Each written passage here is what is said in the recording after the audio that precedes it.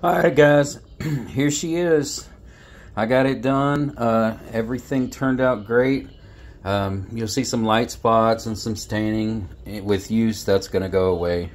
A buddy of mine really wants this, and I'm pretty sure that he will use it a lot. So we'll look at the inside.